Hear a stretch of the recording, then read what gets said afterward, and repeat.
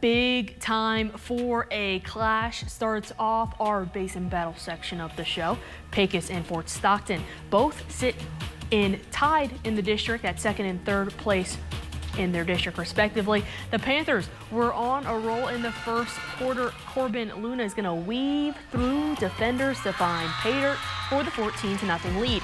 Second quarter, more from the ground game. This time it's Isaiah Velasquez. He takes the ball into the land of 6, and the Eagles would eventually get some points on the board. It's Johnny Morales. He's dragging defenders into the end zone. This wouldn't be enough, though, as Fort Stockton wins a dogfight 28-7. Well, we feel good. This was a tough ball game. Coming into Pecos, the Pecos and Fort Stockton game is always intense, and it comes down to a few things. I was very proud of the kids coming through in tough moments in the game. 3 red zone stops in the second half was crucial for us.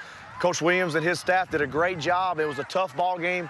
The score was indicative of it. You know, the second half was super close, so very proud of our kids being tougher for longer.